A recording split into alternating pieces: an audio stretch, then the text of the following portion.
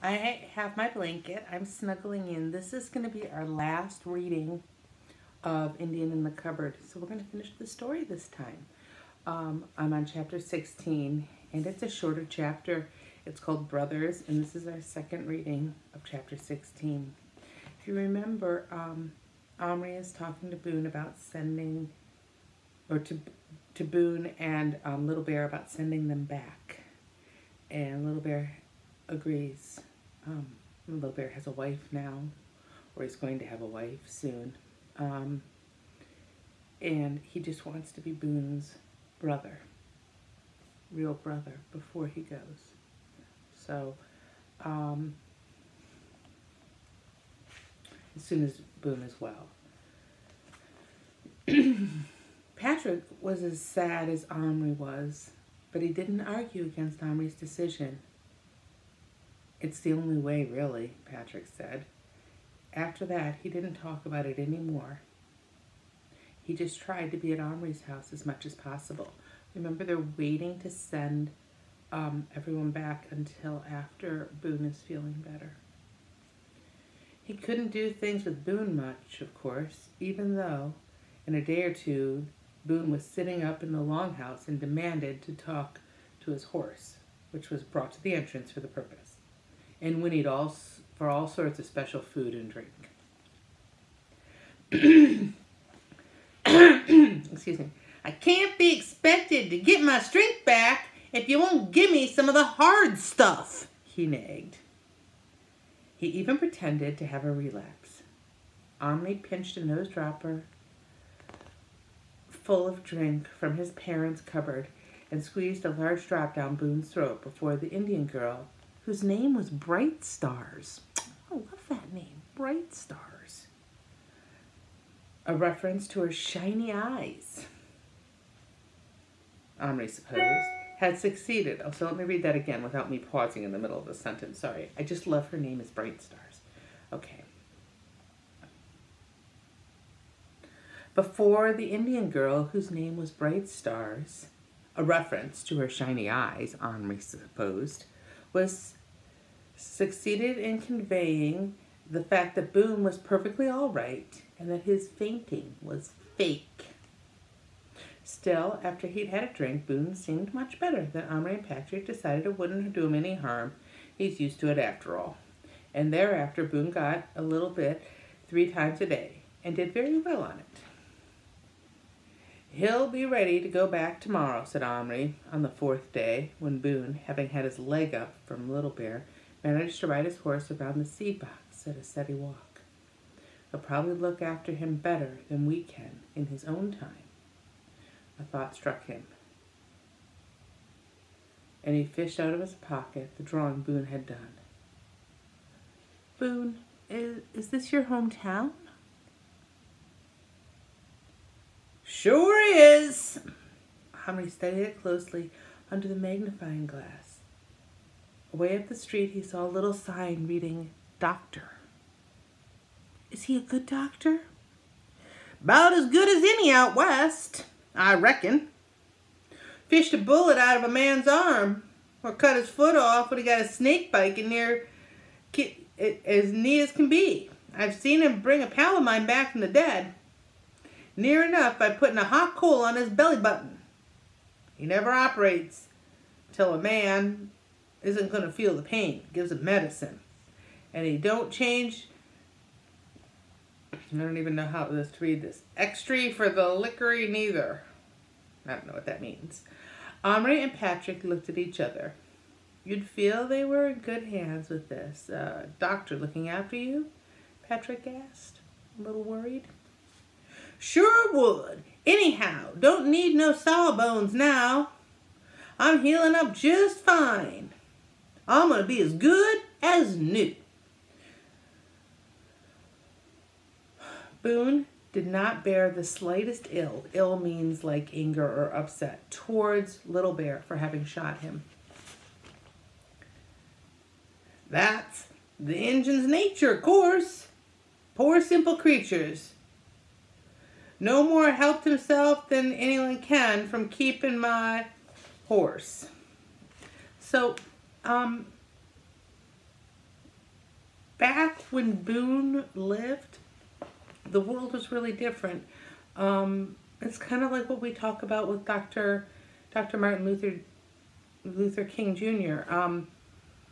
People didn't see each other necessarily as equals, and the Native Americans and the cowboys didn't look at each other as equals.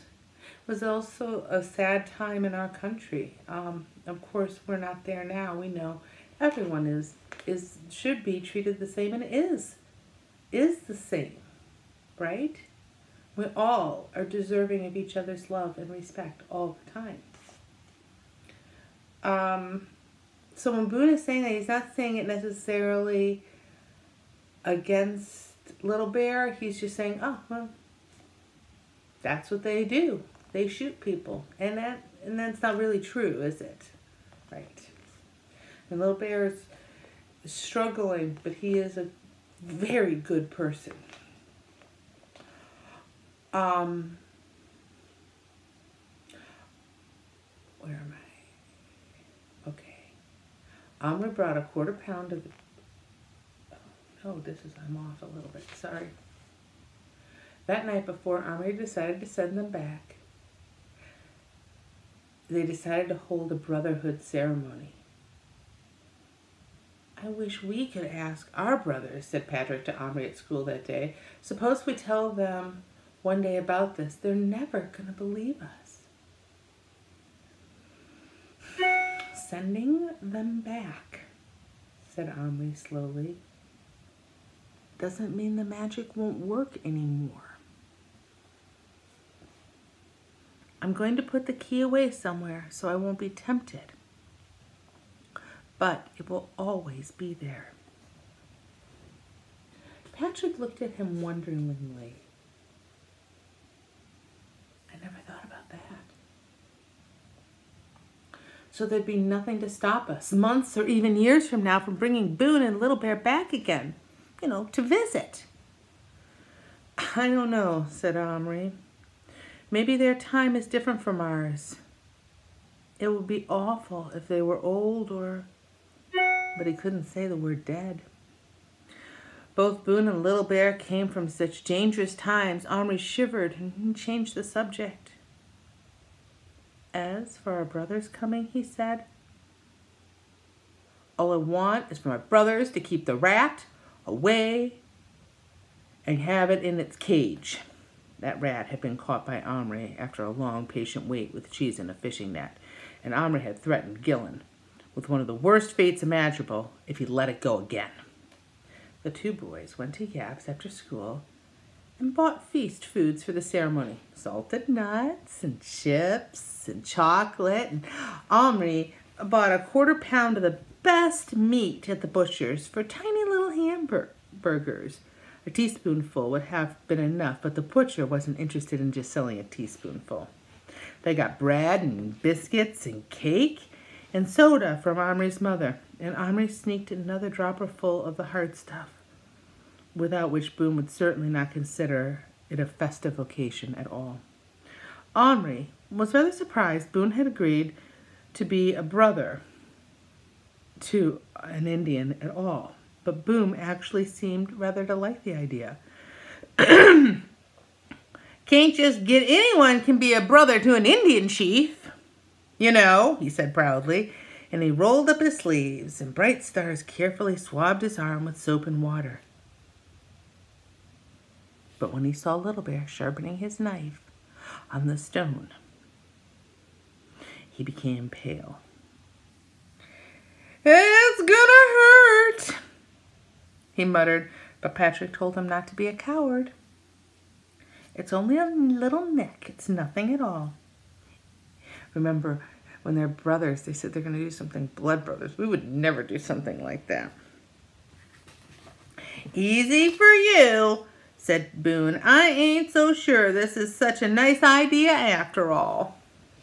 But he cheered up when he saw the campfire being kindled and smelled the meat Bright Stars was cooking on a pointed stick. And when Omri gave him a good swig from the dropper, he swaggered up to Little Bear and offered him his arm.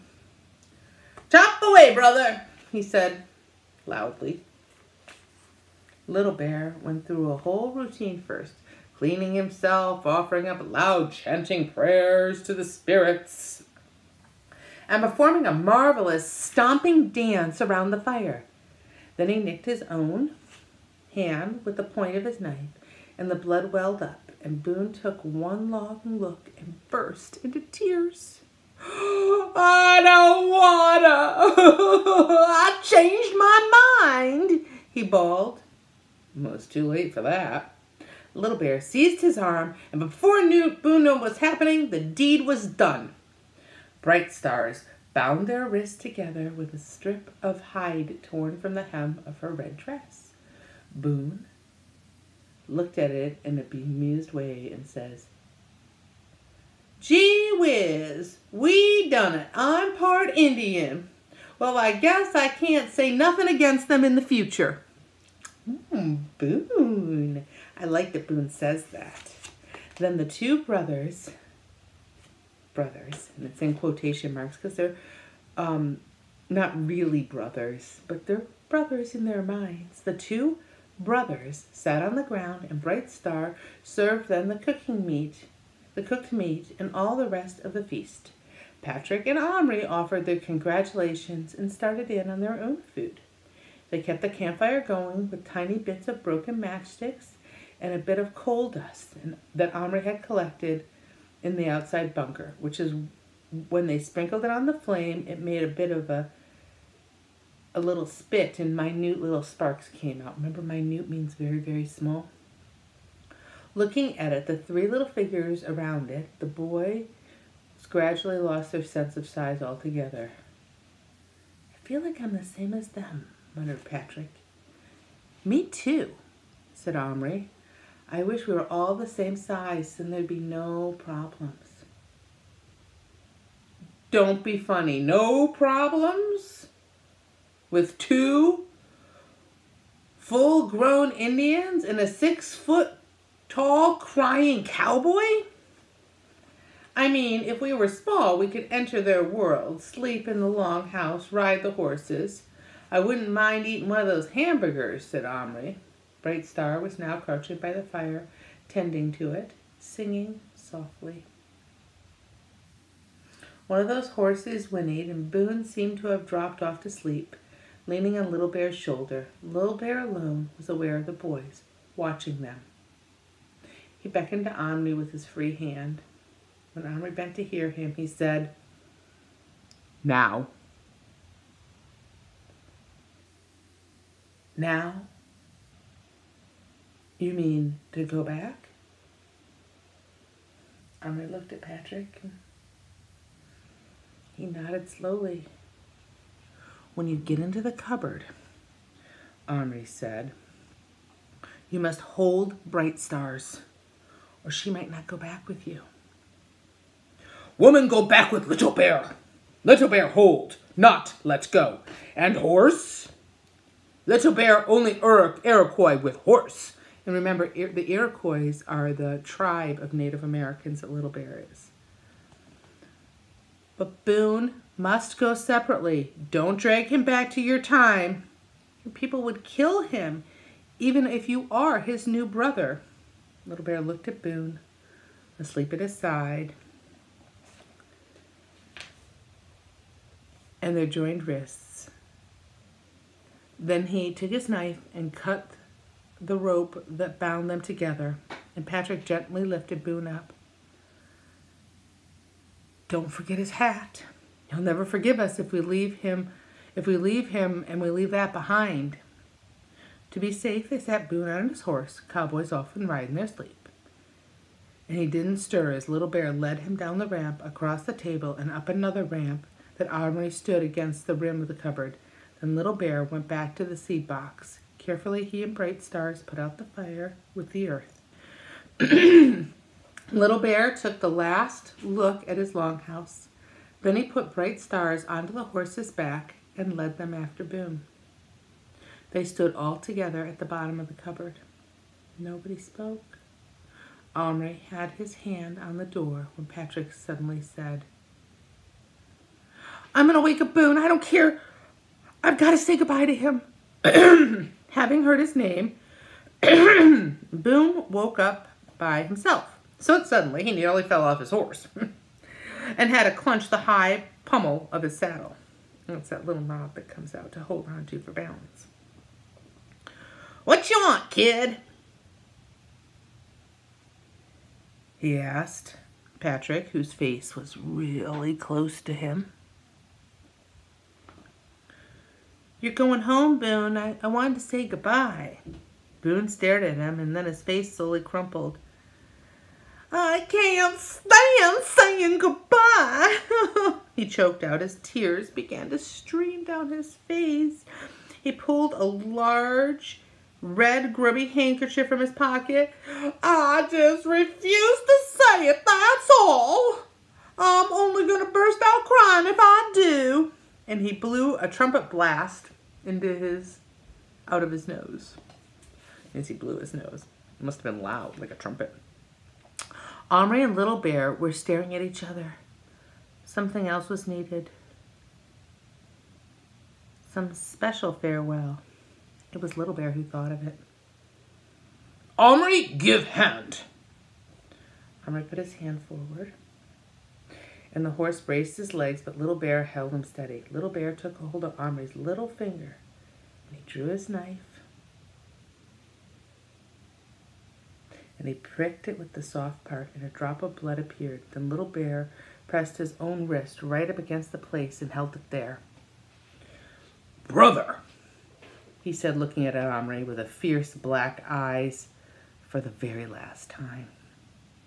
Omri withdrew his hand, and Little Bear jumped onto the back of his horse, behind Bright Stars, holding her around the waist, so that she, and the horse made one unit that could be separated during whatever kind of, could not be separated during whatever kind of an earthly journey they were going to make together through the unknown regions of time, space, and proportion.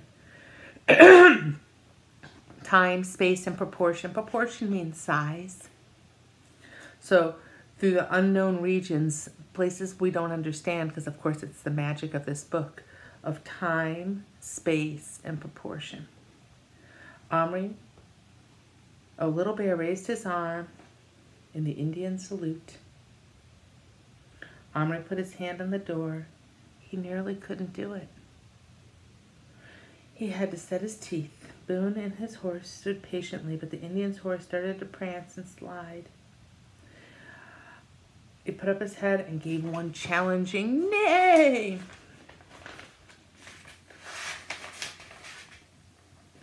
"Now!" cried Little Bear. Omri drew his breath, closed the door, and turned the key. He and Patrick stood frozen. With the sadness and the strangeness of it, the magic was working at this moment. Both of them silently counted to 10. Then very slowly, Omri, whose hand had not left the key, turned it back again and opened the door. There they were, the two plastic groups, forms, outlines, shells of the real creatures they had been. Each boy lifted his own and helplessly examined it. The life-giving details in blurred plastic can't show fine beadwork, the perfection of hair and muscle, the folds of hide, the sheen of a horse's coat, or the beauty of a girl's skin. The figures were there, but the people, the personalities, they were gone. Patrick's eyes met Omri's once more. Both were wet. "We could bring them back just as quick," Patrick said. No, I know they're home now." Omri put his group, the Indian and the girl and the horse, on the shelf nearest his bed, where he could see it easily. He laid the beaded belt, still real, beside it. Patrick slipped the mounted cowboy into his pocket, keeping his hand around it, almost as if to keep it warm. And here they are, as they turned back into plastic.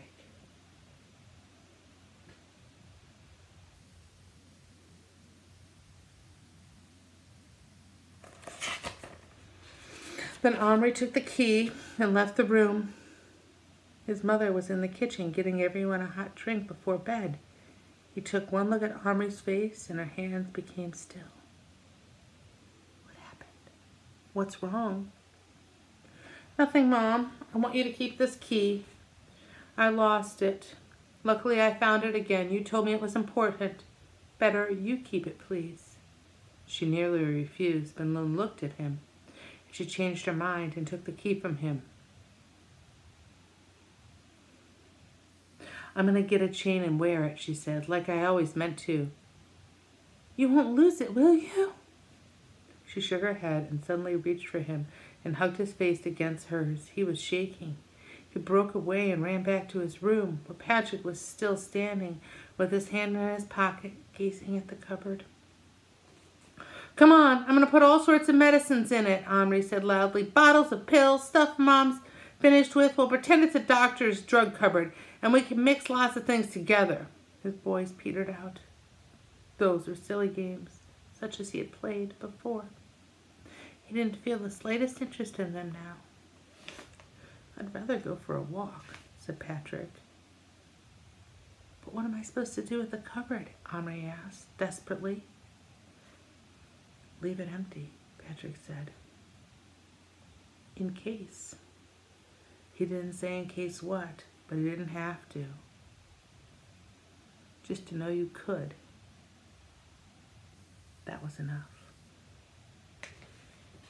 And I want to let you know. That's the end of our story. But Lynn Reid Banks didn't just write this one book. That was her first book in the series, The Indian in the Cupboard. She wrote another book called The Return of the Indian, and another one called The Secret of the Indian. And actually, I even think there's more than that, but at least there's those three. And that would be a good start. Maybe that would be something that you could do with your mom and your dad or someone else to read you the next book in the series by Lynn Reid Banks. It was a great book, wasn't it? Love you guys.